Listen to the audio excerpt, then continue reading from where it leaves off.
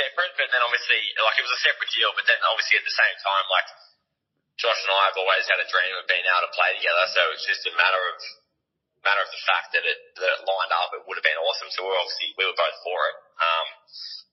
But I still remember, the last night of the trade, Josh and I and Mum and Dad, Grandpa, were sitting on the farm, just around the campfire, having a beer, sort of hoping for the best. But obviously, it didn't end up going through. But at the end of the day, everything happens for a reason. So, you could say, it would have been nice for Josh and I, but at the same time, who knows what can happen in the future? You just don't know.